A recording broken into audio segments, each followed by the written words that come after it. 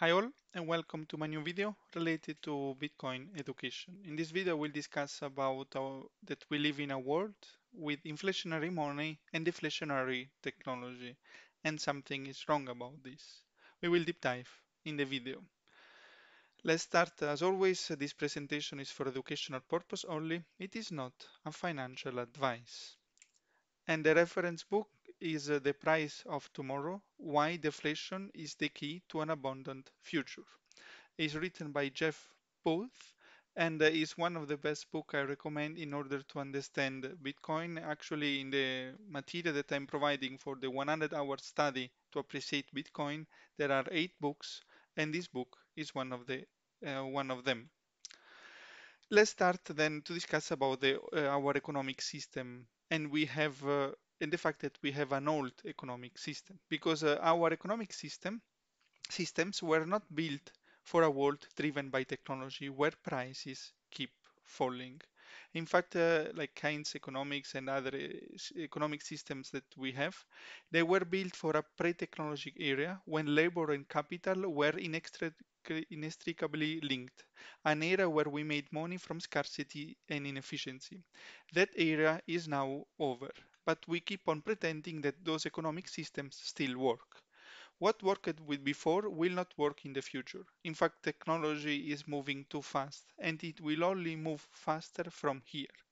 We need to build a new framework for our local and global economies, and soon, or the same technology that has the power to bring abundance to us and our world will instead destroy the world.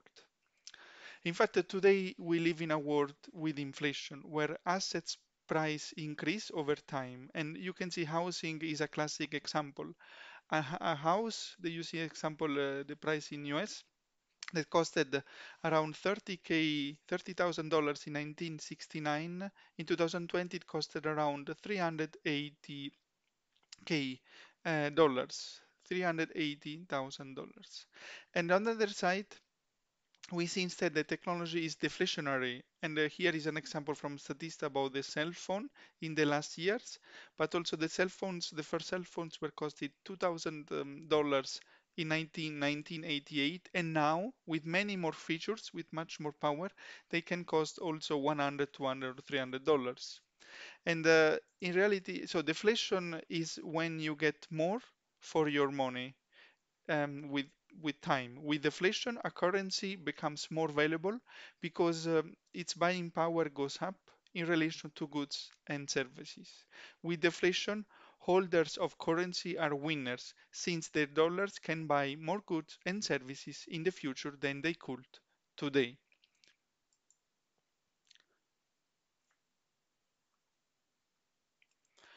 Technology is making its way into everything and it is moving into every industry. Therefore, why should we not expect both abundance and price deflation in everything around us? If technology should be driving everything cheaper, why is life getting more expensive? Very few people making this question to themselves because we live in this world with Keynes economy that is saying the more we spend, the better it is, and also 2% inflation is good inflation, but it is wrong. If we had good money, then price should go down because technology is driving everything. We become more productive and technology is advancing every year, so the price should go down. And but it's not like that. Everything is mostly going up. In fact, all over the world, rent, housing prices, fuel, food, and many other costs are rising. And in fact, but it's not natural. The rise in prices is artificial, driven by an enormous rise in credit and debt. So it's the rise of credit and debt that is driving the rising prices, and it is wrong that the prices are keep increasing year over year. And we have already too much debt in the world, which also paradoxically make the problem harder to solve. In fact, the debt combined with deflation is a toxic combination because borrowers have to pay the same for their interest payments while earning less. So this raises the real value of the debt, making it more unlikely to ever be paid back.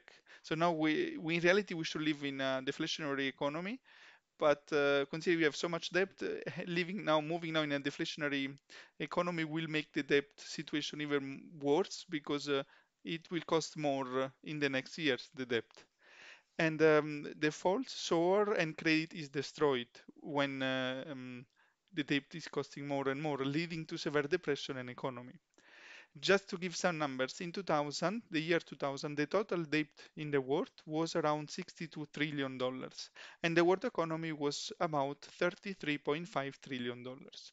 Since 2000, the world economy has grown in 2018 from 33.5 trillion to 79.5 trillion. And to achieve this growth, the total debt has grown to over 247 trillions of dollars as the third quarter is in 2018. It means that it has taken 185 trillions of dollars of global debt to achieve only 46 trillion of global growth.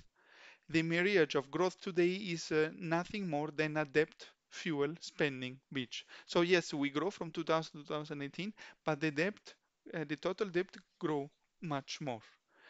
That said, also debt is not only bad, it can be used to grow wisely and funding a smart long-term investments.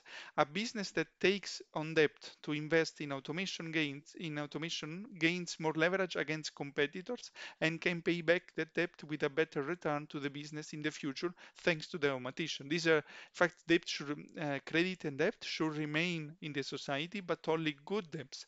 But there are also many bad debts, and which are the bad debts are is when a business continue to spend more than it earns or invest its debt in things that don't provide economic return.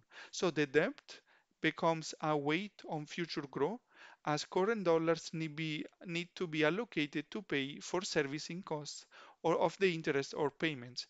At some point, the weight of the debt becomes unbearable and the business is forced to restructure or close, which wipes out all of the debt, in turn harming those it is owned to. So overall, in an economy, it is the same as a business. An economy can grow faster because of that same leverage or credit applied to it, pulling demand forward by increasing what can be spent today at the expense of what of paying for it tomorrow. We are always, every time we take a debt, we are always favoring today versus tomorrow because tomorrow we have to repay the debt. People and households have more money, so they spend more money, and business economies grow at a faster rate. But that money needs to be repaid. And Ray Dalio, in his book Principles for Navigating Big Debt Crisis, affirms that there are four levers that policymakers can pull to bring debt and service level down. So we have this debt, and it need to be pulled down because years ago we took debt. And there are four ways in order to decrease it. And which are first, austerity, spend less. Second, debt defaults restructuring. Third, the central bank printing money on other guarantees. The fourth, transfer of money for those who have more than they need to those who have less than they need. So much higher taxes for the rich. And Ray Dalio conclusion is in the end, policy always print, and this printing is making the things worse because then years from now the debt will be higher and you need to print more. In fact, the 2008 housing bubble and crisis, it was not housing itself that caused the 208 bubble. If it hadn't been housing, it would have been somewhere else that credit was flowing to. The problem was so many credit were flowing into the house. The continuing rise of debt that cannot be paid back was the heart of the housing crisis and will be the heart of the next crisis as well. A bubble pops up when people wake up and realize that the debt can never be paid off. At that point, credit is removed, and because easy credit was the main thing causing the run up, assets collapse. It is what led to the bubble in technology stocks in early 2000. It is also what led to the crisis in Greece and to the crisis in Venezuela today. A financial system based on credit is just an exchange of money today for money later. I give you this based on credit. I give you a dollar today and temporarily lose the utility of my money in exchange for having more later. This is how it should be. But we are having the opposite, the exactly opposite. The benefit of more money today and less tomorrow as you pay back the loan with interest. So we are sacrificing always the future for the current status. And there are also four components for GDP, another topic, to calculate the GDP. The, and one is consumer spending or personal consumption, C, investment I, net export X, and government spending. And the mathematically formula to calculate GDP is quite simple. It is the sum of the four factors. In order to have high GDP, also the government will always be in favor of government spending and consumer spending. Therefore, it will print and apply it will apply quantitative easing whenever possible. In fact, the quantitative easing refers to the act of injecting liquidity into an economy by a central bank. In order to inject liquidity, new dollars need to be created and need to be delivered into the economy. Many people refer to the first part as printing new money, so the money does not to actually need to be printed. It can be just be given as balance sheet credit by a central bank. So in reality, it's no printing of paper money. It's just a balance sheet. You increase the amount of money that a central bank has. And for example, the U.S. Federal Reserve balance sheet has expanded from just 900 billion in 2008 to approximately 4 trillion in 2018, an absolute amount of new money. We already discussed in many other videos how in reality should work. And so far we have defective money, so fiat money, where there are governments, central banks that can bring new money. The situation will not get better. To have a better situation, we need money that cannot be printed. So money that don't devaluate over time. We had gold for several years, for centuries. Then gold was a substitute with paper money because it was not possible, was not so much, not so good in portability and divisibility because it was hard to move from in space and also hard to divide. But now we have Bitcoin that is the best form of money we have ever had. And with Bitcoin, we would not have as money where the supply cap is limited 21 million and where we have programmed scarcity. There would have never been the crisis 1929 or the crisis 2008 because the credit would not have been given. There was no chance to print new money. You cannot print more Bitcoin apart of the one that is programmed to create.